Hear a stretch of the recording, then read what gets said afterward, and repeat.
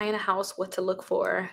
Well, let me tell you what I look for when I'm thinking about buying a house and you think about buying a personal resident. Think about schools in the area that your kids can go to. Look at the prices in that area. See if them houses are appreciating. Look at the neighborhood. Look at the crime in the area. Also, look and see if there's association there because sometimes these associations can be a pain in the butt. Figure out what those fees are going to be. And then also, when you're looking at a house, look at the square footage, look at ways that you can improve that house, look at the possible the price of the house compared to how much you think it could be worth. One of my clients bought a house and it was actually worth $40,000 more. So they have $40,000 in instant equity. Look for these different things. Look at how the house is put together. Do you need to make repairs? Look at all these different things when you're looking to buy a house. And I have my free home buying guide that you guys can check out. It's like a course, a smaller course I put together where you guys can like easily know like the different steps, know what you should look for. Please go ahead and check it out. It's free. So definitely go ahead and check that out, you guys. When to start the home buying process.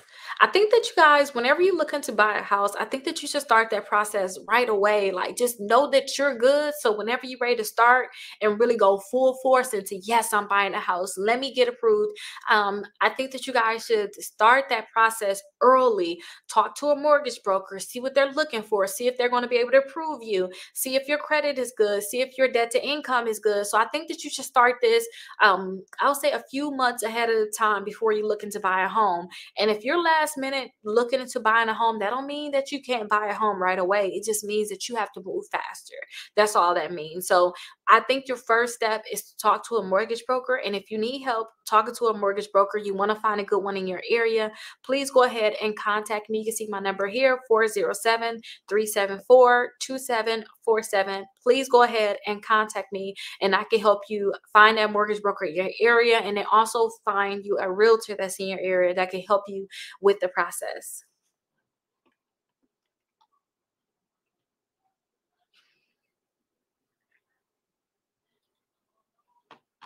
Let me actually get the next one.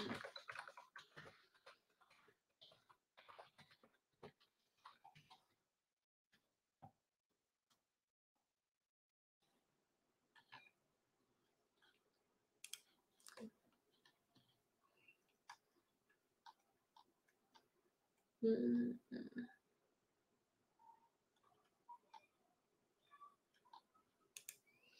Cost when buying a home. So when you guys are buying a house, this is the cost that you're looking at. You're looking at the price of the house. You're looking at any type of points that you guys are paying on that home. You're looking at your property taxes. You're looking at your insurance, your utilities. You're looking at a lot of things when you're going into buying a house. So don't just think, oh, this price looks good, or don't just look at that mortgage payments. Look at your full price in buying a house, and any repairs that you're going to have on a house, you guys are going to be responsible for them.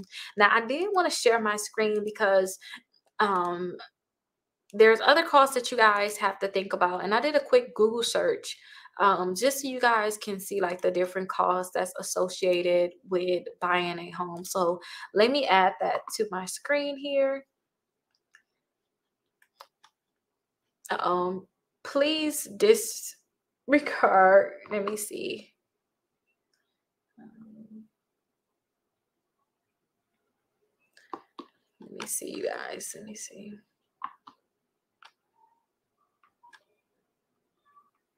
Okay, that's not it. Okay, here we go here. So here is some of the costs. So you have to think about your mortgage payment, your property taxes, your homeowner insurance, any HOA fees. I forgot to say that. Home maintenance, repairs, and utilities. Those are the expenses that you guys should think about when you're buying a house. But sometimes you may have realtor fees. I never thought about that part. Sometimes you guys are going to have to pay the realtor fees, the sale price of the house, the transfer taxes, the recording fees, and the title insurance. A lot of these fees, like these fees right here, is usually bulked into your mortgage. So it's already your mortgage, or you're going to get that in your closing costs. So yeah, those are things you should think about. So again, your mortgage payment, property taxes, homeowner insurance, mortgage insurance, escrow prepaids, mortgage points, closing costs, and utilities. So it's definitely a lot of things that you guys have to think about when you guys are purchasing a home. So just keep that in mind on the different fees that you guys are going to have to pay when you're buying a house. Home warranty when buying a house.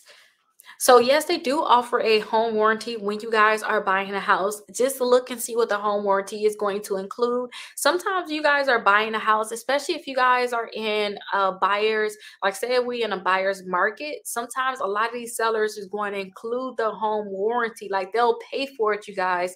They'll include that home warranty. If it's not a home warranty included, then go ahead and talk to your mortgage broker or talk to your realtor to try to see if there's any home warranty companies out there so that you guys can have the home warranty. So if something was to happen, like with your furnace, hot water tank, you guys will be covered.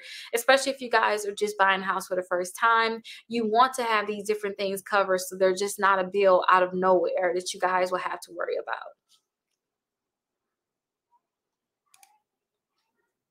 Questions to ask when home buying. So when you guys are home buying, the question that you guys should ask is, if you're talking to the mortgage broker, is there any fees I'm gonna have to pay that's additional? How long it's gonna take for me to close?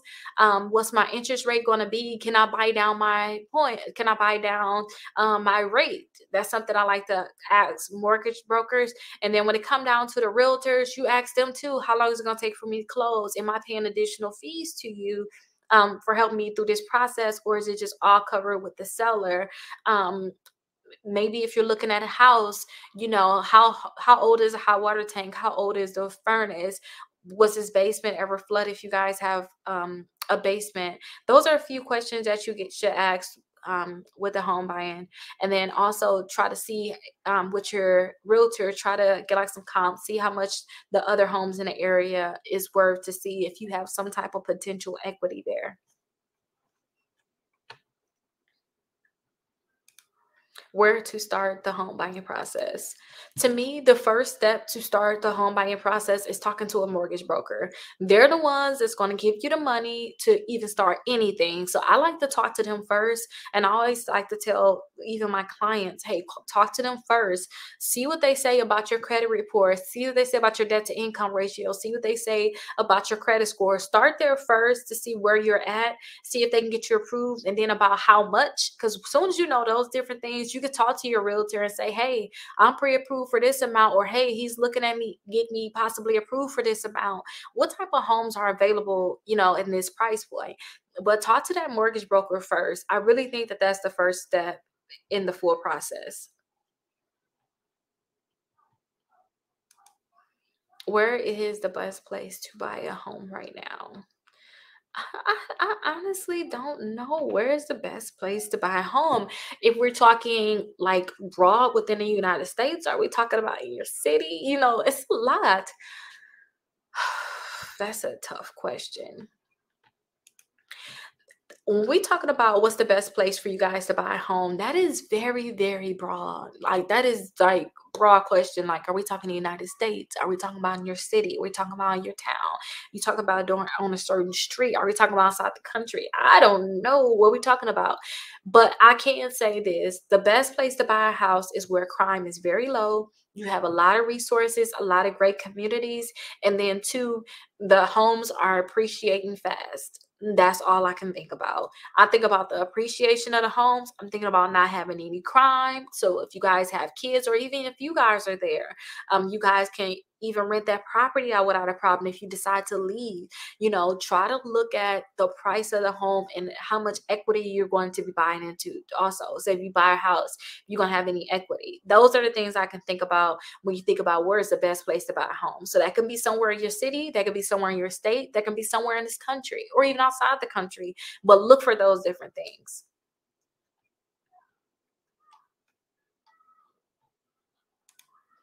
Which is the home buying checklist. So I have a free home buying checklist on my website that you guys can check out. So please go ahead, use that link down below. I have a free home buying checklist where it tells you the different steps that you have to take to buy a home so that you guys can just start checking these different things off. Like, okay, let's make sure that my credit score high enough to get approved. Check. Make sure my debt to income ratio, my debt to income ratio is good. Check. Make sure I talk to a mortgage broker and get pre-approved. Check. Make sure I connect with my realtor so I can start looking for homes. Check. Start looking at homes and putting a list together of the homes that I want. Check. Actually start doing my showings and narrow down a house. Check. Put my deposit in, my earnest money deposit in. Check. I have that full guide and that list on my free mini course that I created. Please go ahead and check it out. It's free for you guys to check it out. But that way you guys can know like what's the process of what you have to do to buy a home, and you can start checking off the different things on the list. Can I buy a house from the owner?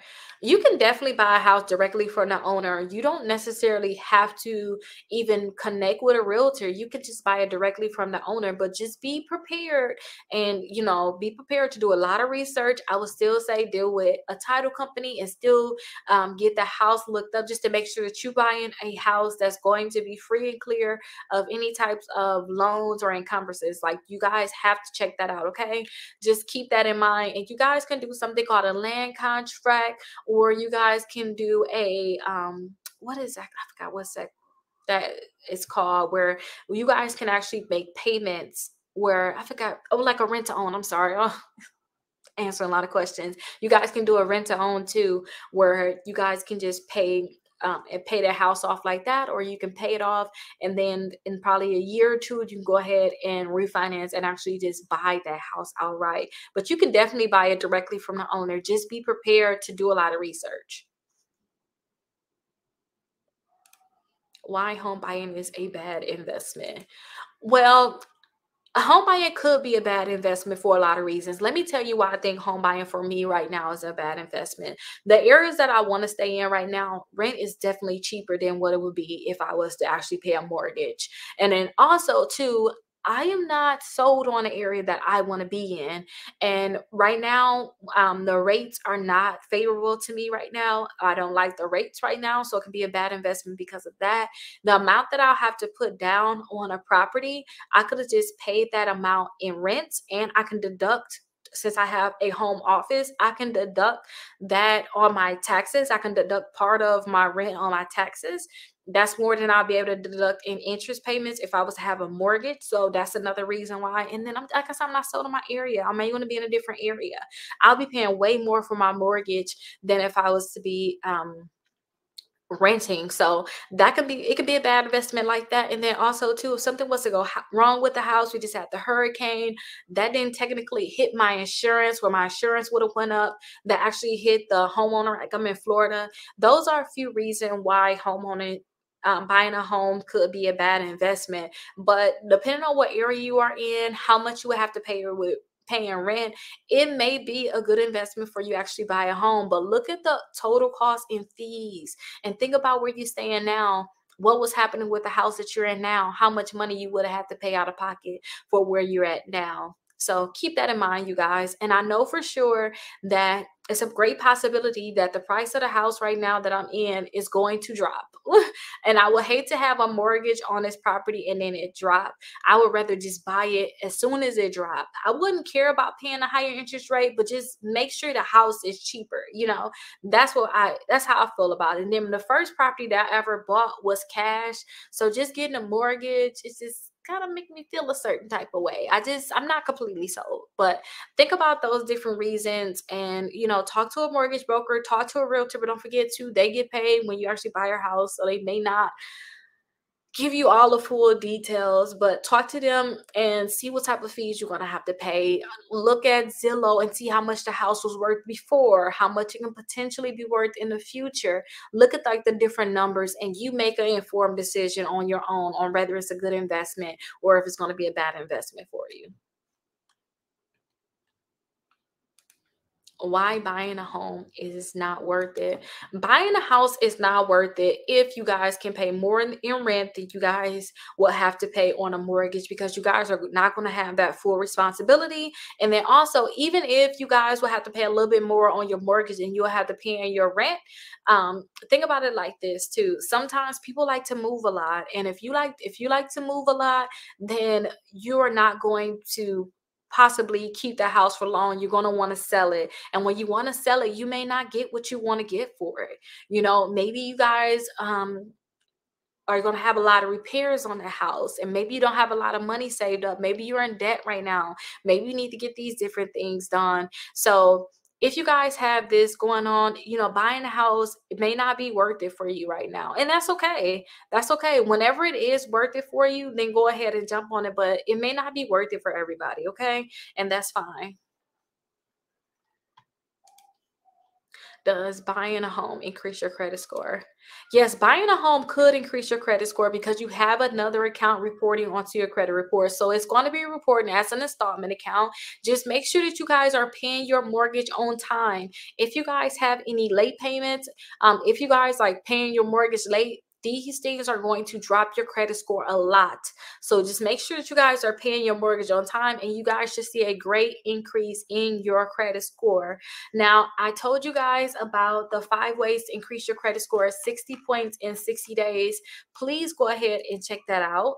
The 5 ways to increase your credit score, 60 points in 60 days. This is very, very important for those home buyers, especially because sometimes if you just increase your credit score a little bit more, you'll get a better interest rate. Your interest rate is going to go off of what your credit score is. So the better your credit score, the better interest rate you're going to get. So go ahead and check this out. I have it for free for you guys. So definitely go ahead and check it out and follow the 5 ways to increase your credit score. I also have my memberships you guys can check out. So with my membership, I can actually hold your hand through this process and say, hey, I looked at your credit reports today. This is what you need to do. And then we're going to keep meeting up. So the first time we're going to meet up, I'm going to send you a video looking at your credit reports and say, hey, this is what we have to do to remove some of these accounts. Then next, I want to possibly apply for credit cards, fix your utilization. That's usually 2 weeks after we start. But through those 60 days, I'm holding your hand through the process and telling you exactly what you need to do. But definitely go ahead and check that out. The 5 ways to increase your credit score is 60 points in 60 days. And I'll also give you free dispute letters. So it's no reason why you shouldn't check it out. Go ahead and check it out and let me know if you guys have any questions. I'll be happy to answer them. And then please go ahead and call me, call or text me. My phone number is 407-374-2747. You can call or text me. I can help you find a mortgage broker. I can help you find a realtor that's in your area. And then too, if you're in my area, I'm in like the Orlando area, the Kissimmee area, the Poinciana area, Winter Park, wherever you're at, like in that type of area, I can actually help you through that process of buying a home. I'll be happy to help you through that process. So please just go ahead and call or text me.